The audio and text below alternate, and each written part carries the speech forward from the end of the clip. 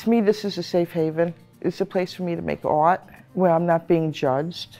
Not only like my art is not being judged, but my mental illness is not being judged. At Fountain House Studio, I'm amongst my peers, and we just have this connection that I never felt anywhere before.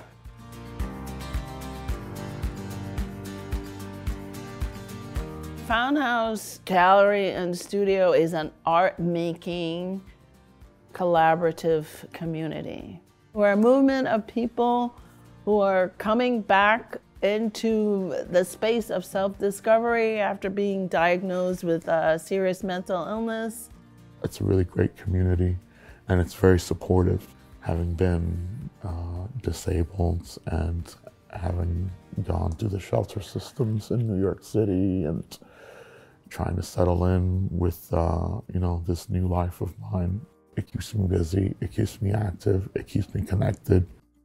It always makes me happy when I can put a smile on someone's face and see them enjoying the piece or the artwork the way I would enjoy it. We are a studio located in Long Island City where we offer residencies, drop-in spaces, art-making program, we do art history, we do technique classes, we do workshops where our art-making members share their talents with other people. It feels good to come to a studio and realize that other people have similar struggles and at the same time still persevere. I love the idea of having my own little desk over there and like an easel and like, oh my God, I'm painting. Love that. I've learned how to start trusting people here, which I never thought I would really be able to do. For me, it's such a breakthrough in my well-being.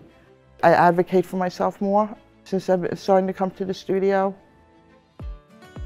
Part of us having a gallery space, of putting on exhibitions, of inviting external curators into our space is an opportunity to end stigma, to show that our artists are, you know, more than any diagnosis.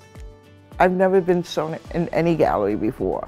So to see my work up in Fountain House Gallery, it's a good feeling. It looks beautiful up on the wall. Partnerships enable us to provide additional access for our artists. Being able to attend the Outsider Art Fair, for instance, every March connects us to an international audience of collectors, of curators. Working with Governor's Island, we were just an organization in residence for 6 months. We got an opportunity to connect with 10,000 visitors. The Yell installation in Herald Square, we were able to construct a site-specific, immersive installation with our artists.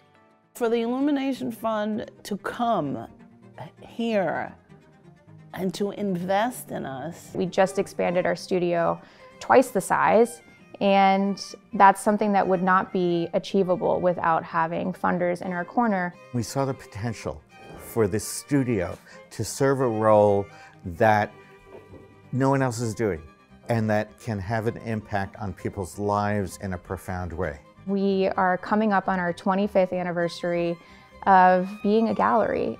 The gallery space could triple and we would still be having more people who want to be working with us. There's no kind of stopping the momentum that we've built with the Gallery and Studio program.